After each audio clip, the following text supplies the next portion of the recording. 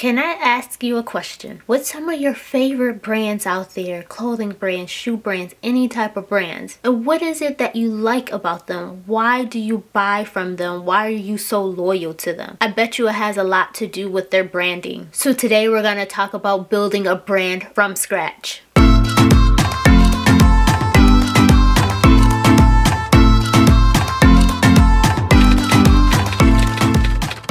What's up, icons? It's the Iconic Fashion Figure, and let's continue to turn up the heat just like we're about to turn up the attention on your brand. This is day 11 of Heatwave Hustle, your ultimate summer success bootcamp. And let me walk you through today exactly how you're going to build a brand around your business. And I am going to do that with 5 simple questions, and I promise you by the time you're done with answering my 5 questions, you're going to have a brand. Question number 1. Have you created your brand page yet? I've given you a template already in previous videos, so hopefully you've created it. But if you haven't, I'll link that brand page down in the description box for you, because that's where we're going to start with creating your brand. And when it comes to creating your brand, there are a few key components that you want to make sure you've established. One is a good name. Now, you probably already have come up with your name, but if you haven't registered it yet, think about how it compares to other brand names. Is it too similar to another brand? You don't want to have a name too similar to another brand, because when people go search it, especially if it's a popular brand, they'll come up first before you. Make sure it's one that's not too difficult to pronounce. Of course, you can be unique. This is your brand, but sometimes when it's too hard to pronounce, it's hard for people to search for it too, especially like the spelling. So you want a name that's easy to find, easy to share with others. 2, creating your logo. You're going to have different variations of your logo. You'll have a logo that's long, you'll have a logo that's square, you may have a symbol to go with it. There's different variations of logos because you have different purposes for each of those variations. So create your logos and make sure you have different formats of your logo. Your color palette. Color palettes set the tone for the type of brand you have. So let's say you use neon colors. It'll give off that vibe of like a happy, bright, colorful, cheerful brand, maybe even young. You have more neutral tones that can give off unisex. It can also give off luxury. So colors matter, and you want to create a color palette so that way you're using those same colors throughout. And then choose your fonts for your brand. You'll need a font for your logo, which is usually like your main font for your brand. But then you need like a header font, a sub-header font, and a font for the body. And those fonts you'll use in marketing, you'll use on your website, use in emails. Those fonts are important. It helps again to set the aesthetic for your brand. And if you choose to, you can create a tagline, also known as like a slogan. So this is basically explaining what your brand is about in a single line, in a nutshell. When you create your brand page, you're going to use that brand page every day of your business, because you want to make sure to keep it consistent across the board. So on the website, in social media, in marketing, anything that you're doing with your brand, you're using those same colors, you're using those same fonts, you're using those same logos, you're using your brand name. You might even have a nickname for your brand name too. You're using your tagline. All of that is going to stay consistent across the board, and you'll always refer back to your brand page. Some point you won't look at the brand page anymore because it's just stuck in your head. You know your exact colors, you know your fonts, but in the beginning, that's something you'll have to keep referring back to. It also helps when you're hiring others or you're working with a third party that's creating something for you. You can send the brand page over to them so they make sure they keep it consistent with your branding. That's question number 1. Have you created your brand page yet? If not, please get to it. Create that brand page because you're going to need it. Question number 2. Can you tell me what's the purpose of your brand? Every brand has a purpose. So to break this question down into sub questions to get you to understand what your brand's purpose is, what is it that you do? And when I say you, I mean your business. You are your business at this point. So what is it that you do? In that question, you want to explain the product or service that you offer. Now, how do you do it? In this question, you're showing what sets you apart from your competition. Now, why do you do it? This question is explaining your brand story. Tell the motivation behind your brand. Now we're going into question number 3 of 5. What is it that you can promise your customers? So in this question, you're sharing your brand's values. What is it that you stand behind? And again, when I say you, I mean your brand. What is it that your brand stands behind? And this is your opportunity to really build emotional connections with your customers, because that is extremely important when building a brand. You want that emotional connection with your customers because that usually what makes them gravitate gravitate to you and keeps them coming back. So again, what is it that you can promise to your customers? Question number 4, who did you create this brand for? And in this question, this is getting you to think about your target audience. I know a lot of times when people are talking about their target audience, it kind of leaves you stuck and you're confused. You don't know who your customer is. You don't know how to answer the question about the target audience. So let's just reword it. We won't use the term target audience. Let's just talk about who did you create this brand for? Why? Who is this brand for? Sometimes when you create a brand, you're thinking about yourself. Let's say you created a brand that's surrounded about mothers. It's supposed to make raising a child easier, or there's an essential item you've developed that makes nursing easier, or anything like that. I'm just throwing out an idea for you. So initially you might have been your target audience because you're a new mother and you've discovered these things that you need that makes parenting easier for you. So you are the customer. Now describe you so you can find more people like you. That is your customer. So again,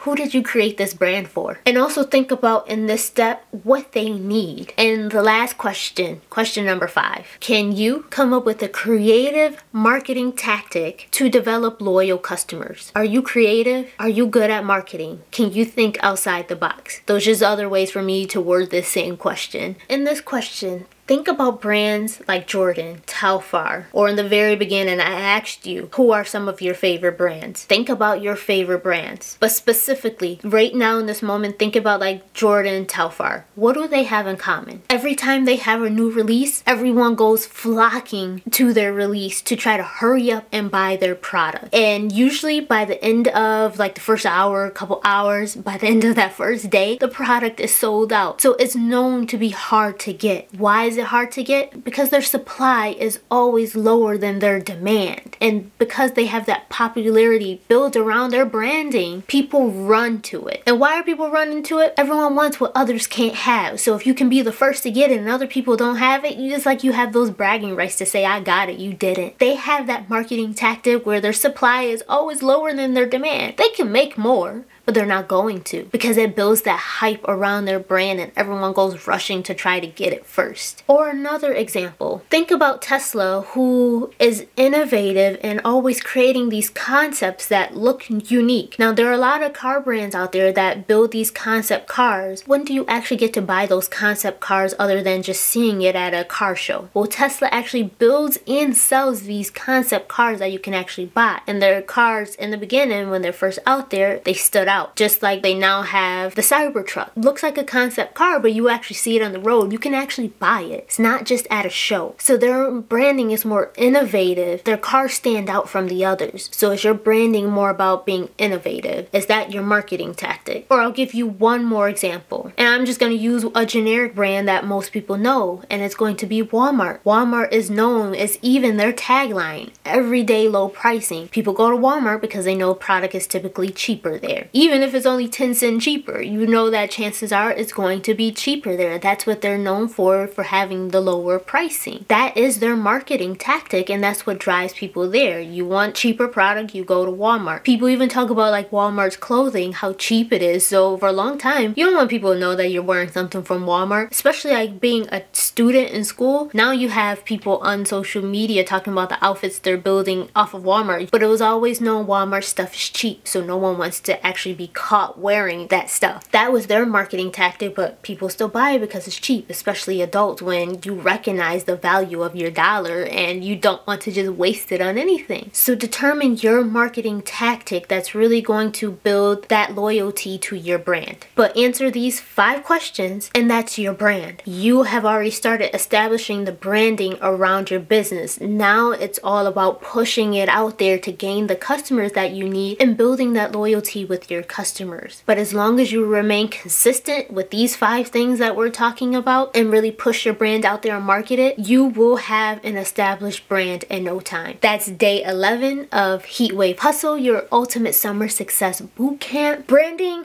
I know I made that seem really easy. I just wanted to put it into terms that is understandable by most versus these proper business terms that tend to scare people off. I don't want to scare you off because it's easier than it may sound. So I want to put it in general terms where it can make more sense. Answer those 5 questions and really start to break down your brand, and then build off of that and just be consistent with it, and you have your brand. That's it for today's video. Thank you guys for watching. Cheers.